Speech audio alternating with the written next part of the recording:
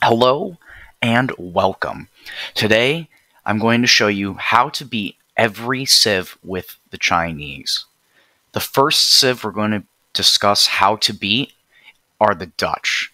Now, with the Chinese versus the Dutch matchup, you want to apply as much Age 2 pressure as possible.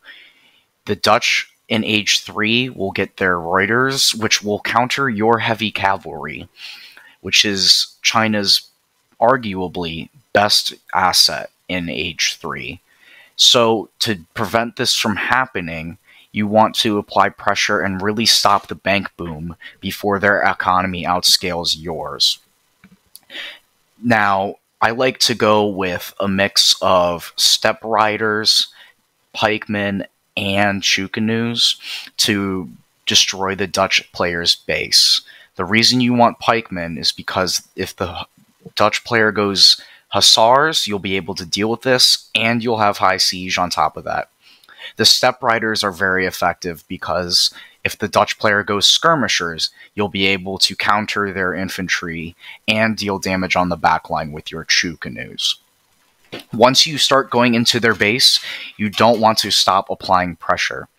You want to destroy the market because the Dutch player relies on the market due to their high coin income and needing to convert it into resources once they go idle.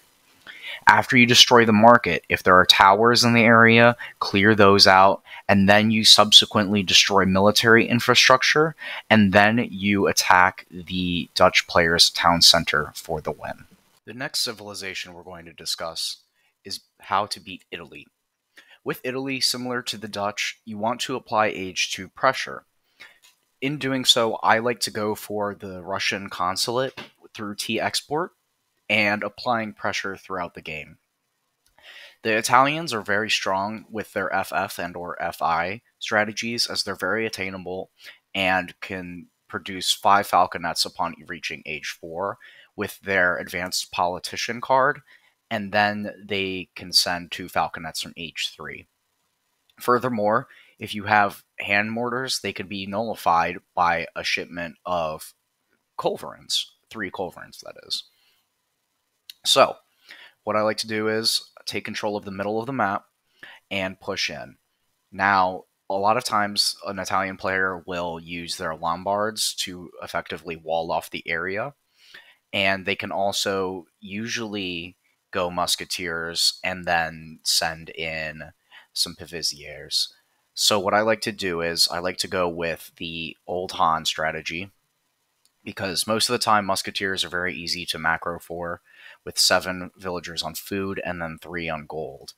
Pivisiers are not as strong as the Bersaglieri in Age 4, and a lot of times the FF will be a naked FF from the Italian player.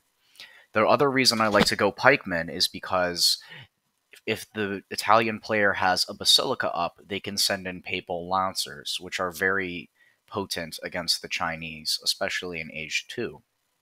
So you want to contain them in their base. As you can see here, I'm sending in the Chu canoes scouting around and then idling the player. And then I sent in step riders to just get some more siege down in case they send a Pavisier shipment. So it's similar to the 3 comp Dutch strategy. Now, when you are going in, an important thing to note is if you can kill the architect, that is a huge drop to the Italian player's economy.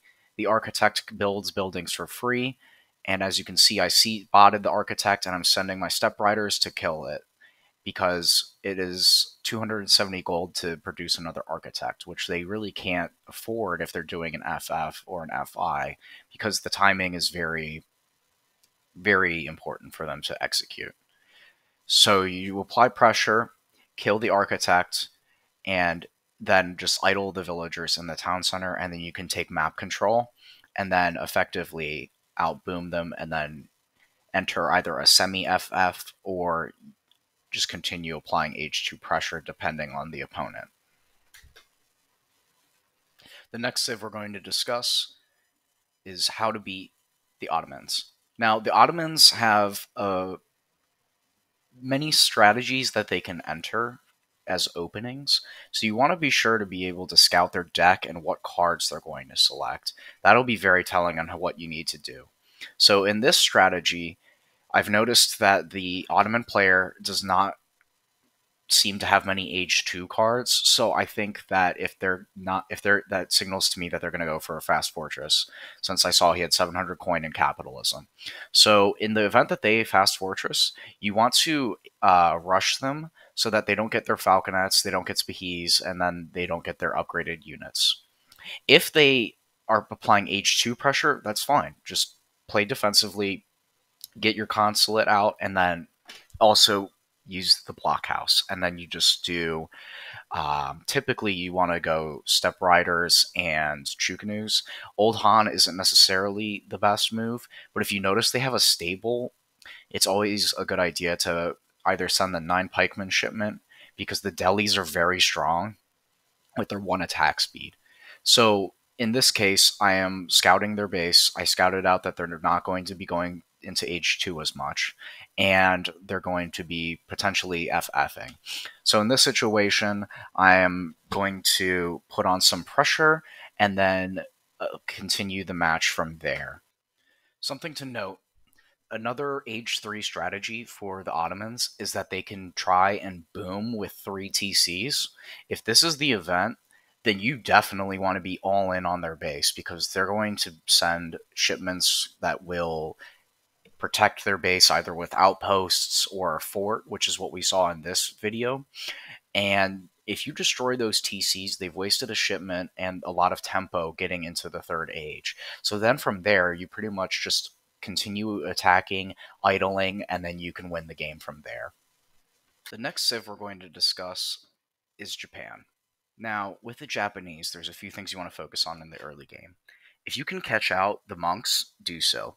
They are crucial for providing shrines to their civilization.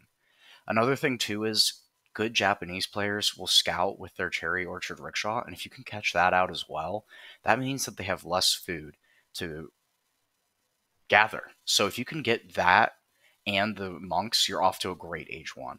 In this situation, I did catch out the cherry orchard rickshaw. I also like to go with T export, because the blockhouse, again, is very good at gathering map control on hunts and mines. And then from there, I like to go into straight H2 gameplay, putting up a market, sending 700 wood first, and then 7 step riders. The step riders can run around the map and destroy any shrines that are on the map. And then from there, I like to use the explorer, training disciples, and then also building a barracks in the middle of the map. So you want to put on H2 pressure, but you want to be careful, because there's many options that the Japanese can go. The Japanese military in H2 is very expensive, and their economy isn't rolling to its finest potential. So you can spend time gathering treasures, which is what I'm doing. And then I've noticed that the Explorer is out there right now, so I'm going to go kill the Explorer. As I mentioned, this is very important, because and also, if the Explorer uses the smoke bomb ability, which has been nerfed so that only one of them can use the ability, this gives you a good amount of pressure where they have to go back to their base, and if they can't use it, then that's good for you. Now, after this, I like to go step riders for the 7, but then I like to go chukanus. Now, as you can see, I'm microing very carefully down there, because if they go Yumi archers, your pikemen will be under duress, and you want to make sure that they survive, because Naginatas are really good lancer units, and they can decimate your chukanus. So you want to make sure that you take out the Yumi archers, and then if they have ashis, your chukanus can deal with those relatively evenly, and you can trade cost effectively. Now, something to note is, if you are going to be applying a lot of pressure in Age 2 and making sure that the Japanese player doesn't get to the third age where they have a tremendous power spike, you might want to switch to the German consulate, as I've done in the other previous Age 2 guides, because the German consulate will make your units cheaper. Or you can go for the British, because the Japanese military, they are strong. They are strong units. Everything is good. The Yumi archers are S tier. The Ashigaras are S tier. The Nagis are very powerful. And so getting that extra 7% HP boost is critical. You might think 7% is not a lot, but what it ends up doing is it causes the enemy units to have to shoot your Chukanus, for example, one more time. And one more volley means that you're also getting off another volley and providing more DPS. And this is critical because you will win with numbers, not in quality, especially against Japan. So continue applying pressure, and then on the back of this, you want to go for an age up, and you'll win the game. Now, the interesting matchup. If you're playing another Chinese player, there's a few things that you want to know. If they have a TP opening, they're going to FF 9 out of 10 times. If they don't do a TP opening, that means they're going for 2 villages. If they go for a 2 TP opening, you do the opposite. You go for 2 villages and you put on H2 pressure. If they don't do that and they go for 2 villages, you can do an FF yourself. However, I would recommend a semi-FF. You fake them out by going with a TP so they think that you're going to go to H3, but you're actually training units on the back line. Now, in this situation, this player has 2 trading posts. I wanted to make sure to destroy them. So I go out there with some units, and then I destroy the trading post, and I try at the same time to take out their units. Now, this player sent in the duck squad, so they used their shipment on Chukanus and the flamethrower. I disposed of the flamethrower, and then I proceeded to go in with the step riders. China is horrible against cavalry. This Chinese player knows that and went with the British consulate to provide some cover with musketeers.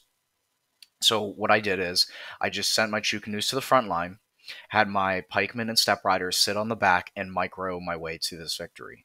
What happens here is that I made sure that the Chukanus got rid of the musketeers and then the pikemen.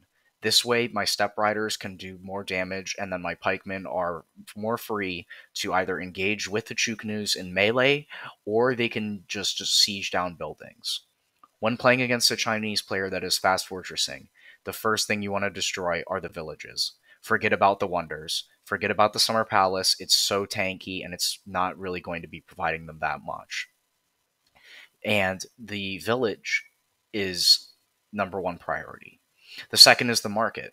The Chinese player who is fast fortressing is either going to send a unit shipment if under pressure in H2, or they will be sending 700 wood. The wood is essential for providing themselves more villages because they're going to be pop-capped very quickly, and the village provides 20 population.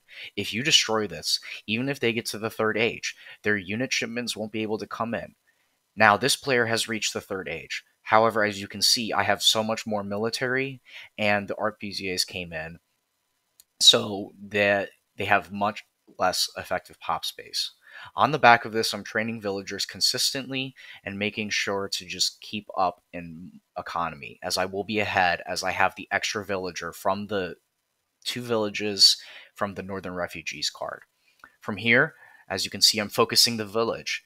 This disables them from getting safe gathering points where their villagers cannot garrison, and they also have to spend more wood, 180 wood, on getting the next village.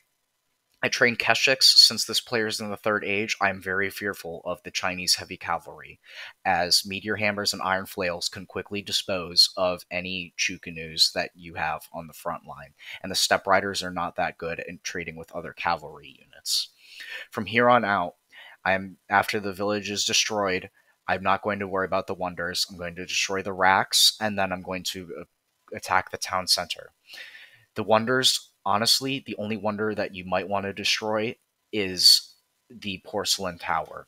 The flying crows are not that important, and the summer palace is also not that important. So the Confucian Academy you can ignore. Well, there you have it for part 1 of this series. I hope you guys enjoyed the video. If you did, please leave a like and comment below.